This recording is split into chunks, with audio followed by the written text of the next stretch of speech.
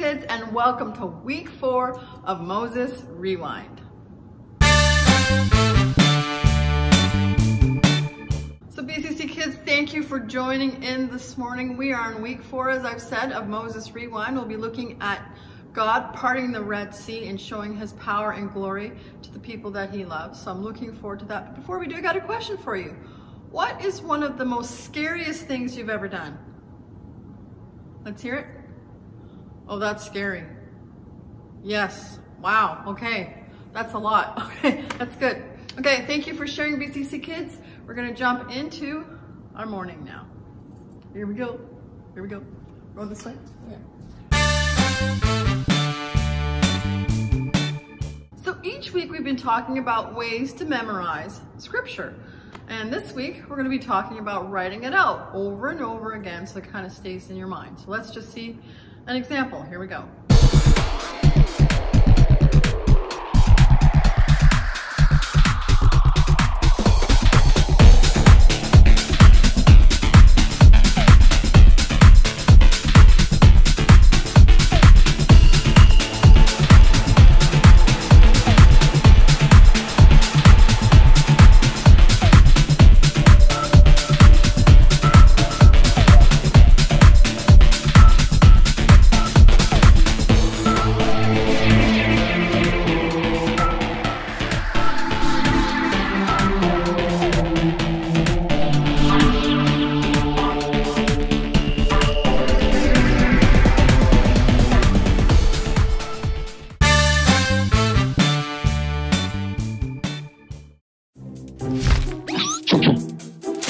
Moses and the Red Sea.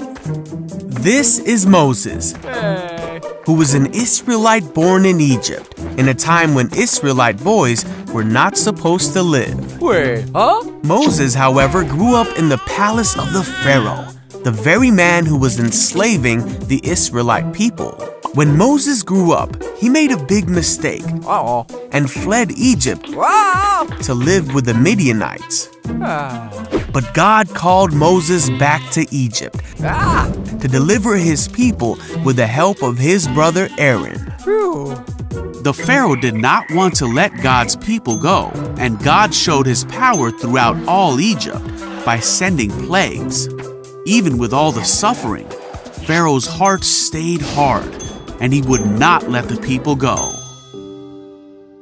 On the night of the last plague, Pharaoh woke up and heard a great cry in Egypt.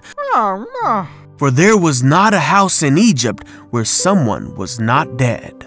Pharaoh summoned Moses and Aaron and told him to be gone with the Israelites. So the Israelites immediately left Egypt and made their way for the Promised Land, taking with them many riches from Egypt. They took Joseph's bones as they had promised him many years before. God led them by a pillar of fire by night and a cloud by day. God told Moses to have the people camp along the shore of the Red Sea. Okay, got it. Where's up in here? God told Moses that the Egyptians would come after them, but that God would show his glory and power through this. Pharaoh changed his mind and readied his army to take back the Israelites. The Egyptians found the Israelites camped along the shore of the sea. As Pharaoh and his armies came close, the Israelites panicked. They cried out to God and asked Moses, "Why did you bring us out here to die in the wilderness?" Hey, everyone up! But Moses told the people, "Don't be afraid. The Lord himself will fight for you. Just stay calm." Then God said to Moses, "Why are you crying out to me? Tell the people to get moving." All right. As night came, the pillar of cloud became fire, and it went between the Israelites and the Egyptians.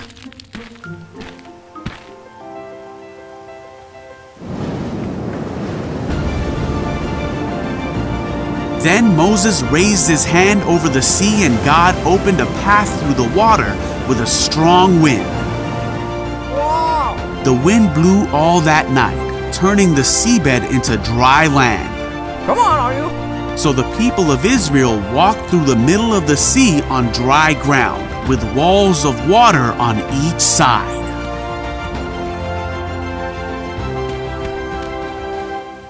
Come on. Then the Egyptians chased the Israelites into the middle of the sea. But just before dawn, God looked down on the Egyptian army from the pillar of fire and cloud, and he threw their forces into total confusion. "Let's get out of here, away from these Israelites!" The Egyptians shouted, "The Lord is fighting for them against Egypt." When all the Israelites had reached the other side, God said to Moses, "Raise your hand over the sea again." Ooh, got it. Moses raised his hand over the sea, and the water rushed back into its usual place. The Egyptians tried to escape, but God swept them into the sea. That is how God rescued Israel from the hand of the Egyptians that day. When the people of Israel saw the mighty power that God had shown against the Egyptians, they were amazed. They put their faith in God and in his servant Moses. You know what? It can be incredibly scary looking into the face of a situation, not knowing what we're supposed to do or how we're going to come out of it. You know, we have a lot of emotions around that. Sadness, anger, fear, anxiousness, and the list goes on and on. But you know what? It's okay to feel these ways, but God does not want us to be controlled by our feelings. Now the Israelites, they were confused as to why God had brought them to the Red Sea. Only what appears to be leaving them trapped by the Egyptians. But we know how this story ends. God parted the Red Sea. God's ways are higher than our ways, and his thoughts are higher than our thoughts. He knows exactly what he is doing and how he's going to bring it out for your good in the long run. So, you know what? We need to trust God that he will make a way and come through for us. It may not look sometimes what we expect, but he always does. What's up, everybody? My name is Caroline, and this is Rewind. You guys know the drill by now. Rewind is a show where we compile the best videos that YouTube has to offer and show them to you, our loyal viewers, because we love you. Now let's get started.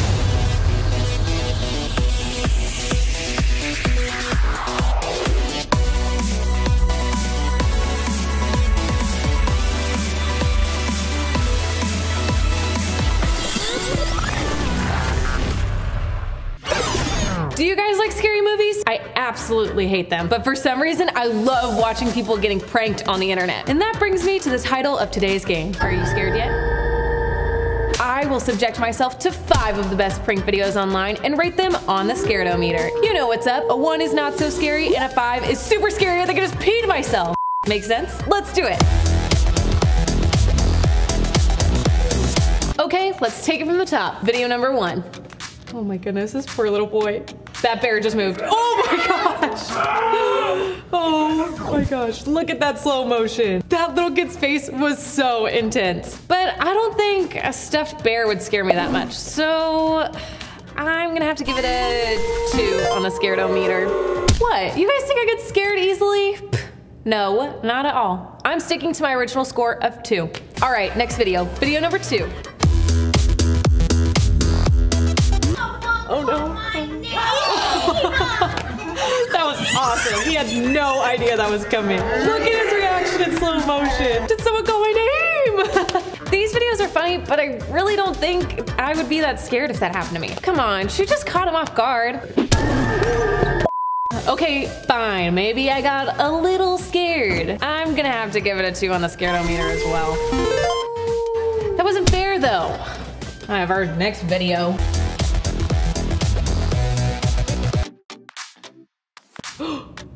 Oh no. Oh my gosh. No way. He's climbing on top of the bugs. Oh my gosh. He just climbed on top of that thing. He went into the freezer. That's how freaked out he was. Oh no. Oh no. No, no, no, no. See, now that is actually something to be scared about. Man, I think I'm gonna have to give that one a 4 on the Scaredometer. Video number 4.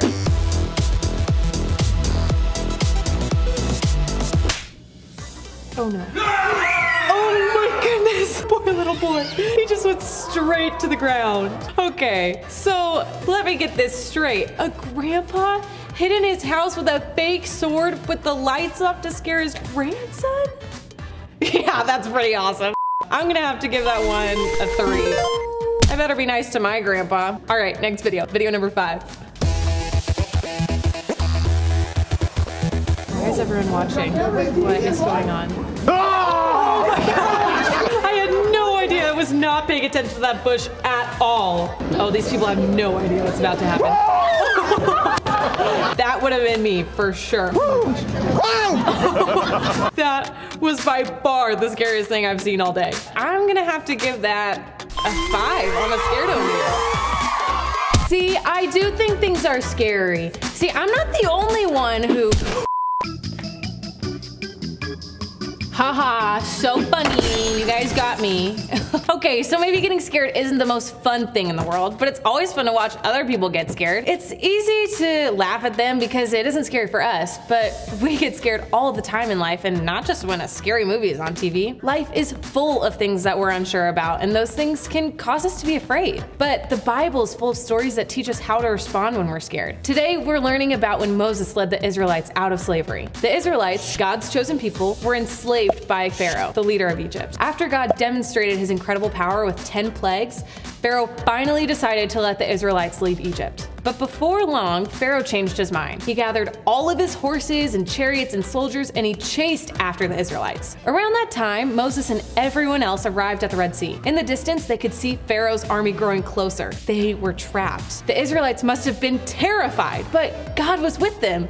He told Moses to raise his staff, and when he did that, God sent a strong wind that parted the water of the Red Sea, creating a path for the Israelites to cross. Once they made it to the other side, Moses once again raised his staff over his head, and the waters of the Red Sea came crashing down on the Egyptian army. I don't know about you guys, but I would have been terrified if I saw the Egyptians coming. I probably would have been even more scared crossing the Red Sea with huge waves of water ready to crash down at any moment. But when it came down to it, the Israelites had faith in God in that moment. They were brave when it mattered most. Sometimes this kind of bravery can seem impossible to have ourselves. I get scared all the time over things that are so much smaller than what the Israelites encountered. It can be easy to see the Israelites as some people in a story who are totally different than us.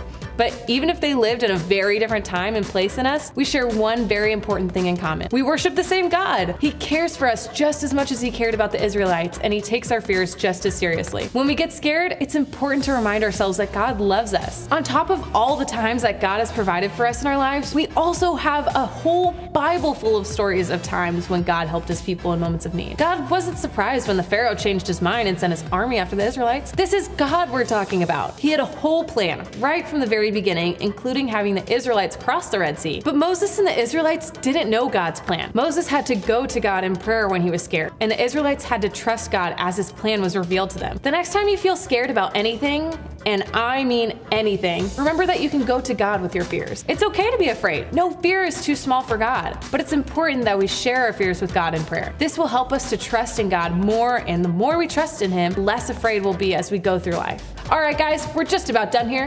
We'll catch you back here next week for another episode of Rewind.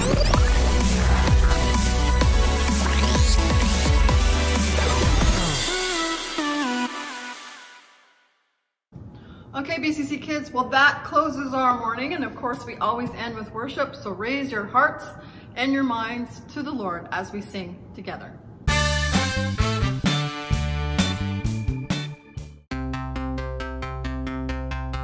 No, I won't be afraid. You are with me.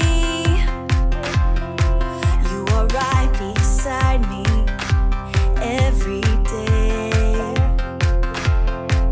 Even when it feels like everything's going wrong, I can look up to you, God, and find my strength. Oh, oh, oh.